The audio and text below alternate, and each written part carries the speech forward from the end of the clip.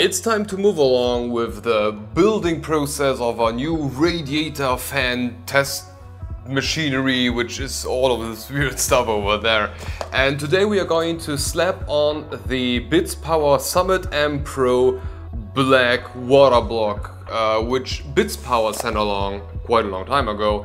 And we will see what's it all about, how it looks like from the inside, and then we'll proceed by slapping it on there. And to be honest, they will already win a point with me if I cannot over tighten the screws to a point where I will kill my CPU. That would already be the world to me. So let's have a closer look at what's in this box. So far so good, no unnecessary imagery. Let's give it the craptastic product description test. No. Everything looking so far so good. It doesn't have like a craptastic product description. Everything is somewhat accurate. It is made for Intel LGA 12 and 1700. So everything after Intel 10th gen until Intel 13th gen, if I'm not mistaken here. And they have a bit of a crappy things in the front, like eco cooling engine, whatever the heck that means. Cooling efficiency increased by 15% compared to what? And outstanding cooling performance. This one is fine. This one goes through. So the inside is rather simple. We get the block, a bit of mounting hardware, and a relatively good looking backplate, which is fine so far. The bags are saying some weird stuff like, please make sure the contact of block are correct and double check it. Okay. You can use tool to make the contact more closely if the block have standoff design. What? You can use tool to make the contact more closely if the block it's two sentences. It's an exclamation mark followed by a big if. What? But I've seen weirder stuff. I think what they are referring to are those springs here. And afterwards you have those thumb screws, which are very nice looking and feeling thumb screws, oh my god. And they add this Allen wrench here, and I think by tool they mean this. And you can, you know, screw them in by hand, and you can use the Allen wrench to tighten it up even more. I think they are trying to say that, although they failed. The other bag says, please make sure to contact of block correctly. Oh, it's the same text. Yeah, it's exactly the same text. And in here we will find the rest, the spacers and other spacers, and they did not include a manual, did they? No, they did not. Installation guide, please scan the QR code. Let's scan the QR code. Installation guide. View. Okay, no, just download it. Yes, and then show me the PDF. Yeah, and the manual adds something that is not written on the blog itself, because it doesn't say anything about in and out, inlets and outlets, and the manual says the top one is in, and the bottom one where you also have the Bitspower logo and the Pro tagline, this is out. In, out. Very, very simple. Installation wise, it's both the same thing for Intel 12 and Intel for Intel 1700 and 1100. It's fairly simple. Screw in the bottom, then through the backplate, then one of those rings, then through the motherboard, then the black one, then the whole block, then the orange one, then a spring, and then this here. It's that simple. They should have just added something like colors to it, because it's impossible to see in the manual how you really mount this down. But something else you will get is some of Bitspower's own TP1 thermal compound, which, yeah, we will use, why not? And now let's have a closer look at the block itself. It's an all black thing. A bit of a matte finish to it. It looks quite nice, I have to say. You have that silver bracket going around, which is also mounting everything down, and the backplate, which I'm very happy that this is also made out of metal. I think this is aluminum. It doesn't really matter about what it is, but at least it's not plastic. That's already something. And compared to the usual alpha cool stuff, it is not going to be one of those, you have nothing, then you have a spring, and then you have a thumb screw, and if you over tighten it, then yeah, you will kill something. This is not the case here. You have spacers, and I love that. On the backside, it looks like a copper nickel plated block, which interestingly enough is not totally like, okay, it has a touch to it. It is, I'll try it, you can see it. It's not completely like polished. Like the center has it has some sort of it is not engraved or anything, not like that, but it does have like those lines. Very interesting. I'm just guessing that they know what they are doing and that this will perform well. We could take this apart in theory, but I won't, because then I will never be able to guarantee that it performs like it should perform. You don't want to take these things apart. However, if I just hope that you can see it on the inside, you can see a bit of the little fins that are supposed to cool down the CPU. Come on, focus. And now focus again. Maybe you can see them? I just hope you saw them at some point. So the block is looking fairly nice. What makes me happy is the fact how it is mounted down, and that the block itself is huge. It is a lot bigger than the Intel 12700K that we are going to slap this one on. So I'm quite happy with everything, how everything turns out here. Yeah, I guess let's put it in. Now again, the only thing that does kinda annoy me in the manual is that you have absolutely no idea which spacer goes where, because you have the silver one and you have the black one, and I am just wildly guessing that the black one goes onto the bottom of everything, because that just makes sense. I have no clue if I'm right, because there are no like numbers or names or nothing. It just says like thumb screw, adjusting nut, back plate bolt, washer, back plate, space support, spacer support. What is a spacer support? And it says 4 or 5. What is 4 to 5? What does that mean?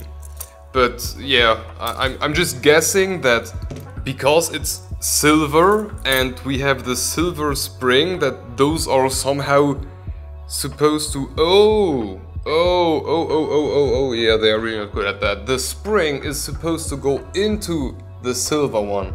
That way, this will also immediately reach the screw. Oh, now this makes sense. Yeah, your manual should really be better than that. I'm sorry, but the thumb screws are amazing.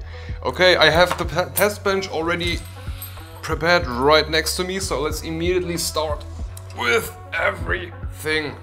And now I just need to figure out a way that you can also see what I'm doing here. That's why we have the wings. Okay, now before I put everything in, I will need to spread all of the thermal paste, because otherwise later on I will need to keep everything here. Oh my god. Do not include that in the video. Do not include that in the video. Yeah, let's spread that sucker. This looks pretty alright. Usually I'm also not spreading the thermal paste on CPU blocks, because it doesn't make a lot of sense to do it, or it doesn't change a lot if you do. But this time I decided to do it anyway. Now, according to my own interpretation of their manual here, now we need to position this sucker like that, followed by these here, which are keeping it in place. Oh my god, I could have waited with the thermal paste spread. Looks fine. Now followed by the block. Nice. Followed by those here, but with the opening going up. I hope everything is still in focus here. Followed by the springs. Exactly, followed by the surprisingly high quality thumb screws. I love those damn thumb screws. Off. Okay, now we have it. Yeah, it's always that first round that is a bit harder to do.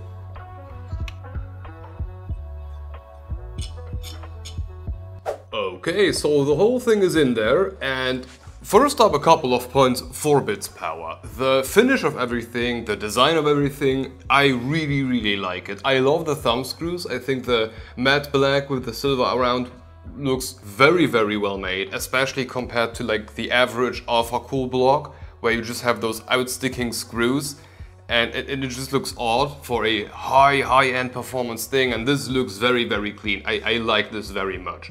The next plus point to them goes for installation mechanic.